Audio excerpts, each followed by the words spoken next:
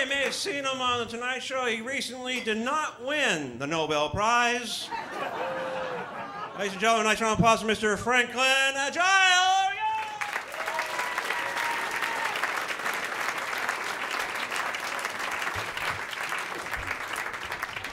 That's true. I didn't win yesterday. I was pretty fucking pissed. I was. I was on the short list. A lot of you didn't know that, but I knew.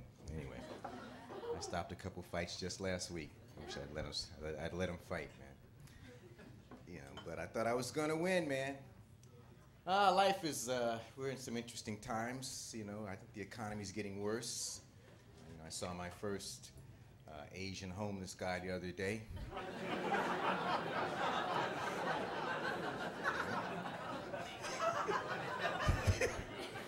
Standing by the freeway with a sign, boy. I said, oh, I don't like the looks of that.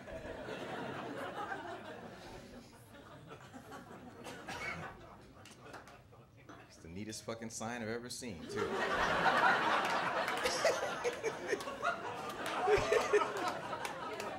It was exquisite. The handwriting was exquisite, man. And it said, "Will do math and science for food."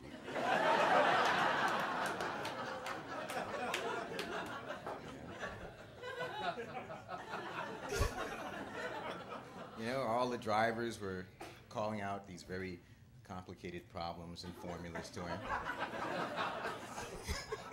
But he was doing pretty good. I gotta give him that. He knew his shit. I said, fuck, man, I'm gonna give you an A in homeless, you know? They're raising the bar.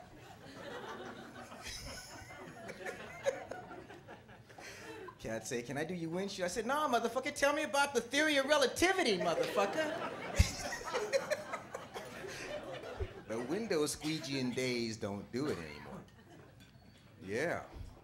You know, people say, you know, look, I mean, they are obsessed on television with this, the economy, and they make you feel worse, and they just, every day they interview somebody else whose life is fucked up, you know what I mean? And that's it, you know, and people say some bizarre things, you know, about how it's affecting them. They asked this woman the other day, they said, how is this economy forcing you to cut back? She said, well, I've just recently started buying the scratchy toilet paper.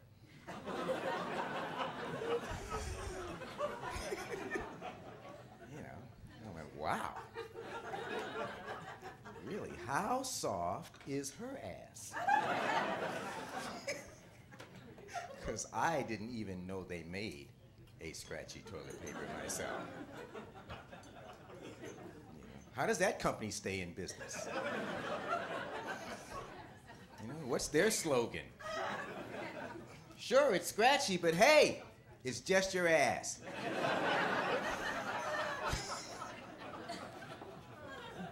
Tough toilet paper for tough times.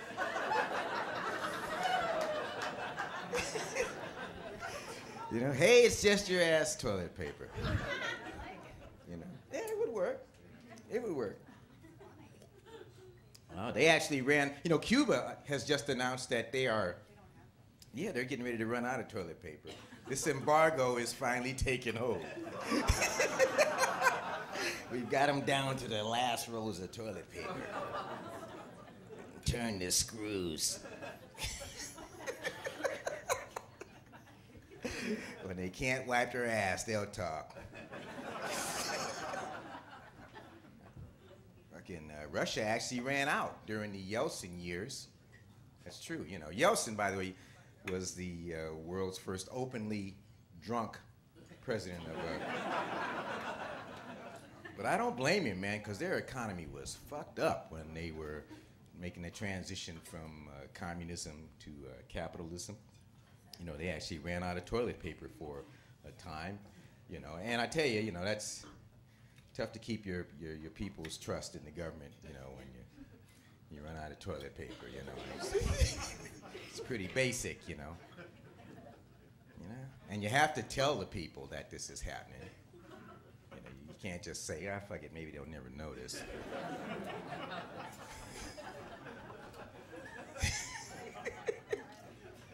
You know, how did he tell them? Comrades, tonight I got good news and I got a little bad news. The bad news is, as some of you have noticed, the country is out of toilet paper. However, the good news is that we are also out of food.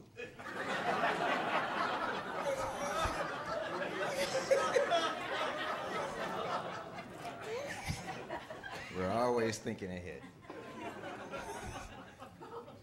It's kind of a wash. It's kind of a wash. Yeah, they had some tough times under Yeltsin, you know, which is why he was drunk and dancing all the time. I remember I was watching the BBC, and I remember I was watching a reporter talking about Russia, and they said, in Russia, during that time, there are people in Russia who haven't been paid at their jobs in 10 months. You know, and I was listening, I went, well, why are they still going to this job?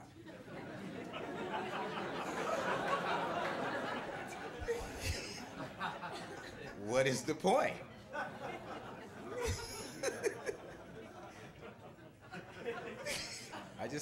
That's what got me.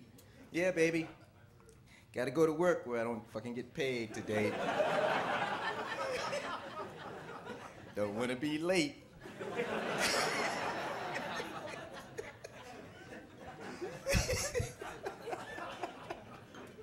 They actually had bosses that had the nerve to be assholes during this time. You know, Cat would say, Vasily, you are 5 minutes late. Don't think you can just walk in here anytime you want just because we are not paying you.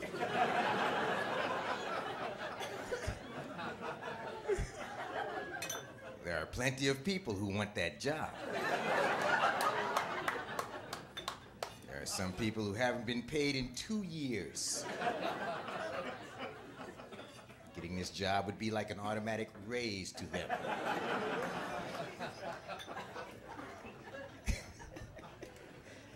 Ah, yeah. Had some Jehovah's Witnesses come by my pad the other day. You know, which, you know, look, I'm pretty, you know, I used to actually invite them in, you know, listen to them, read the little watchtower. Now, you know, I don't know, I'm not quite as patient as I used to be. You know, I just kind of cut to the chase, you know. You know, they knock on the door, I go, I say, who is it? Jehovah's Witness. I just open the door and say, hey, I don't want to go to heaven. And then I just shut the door.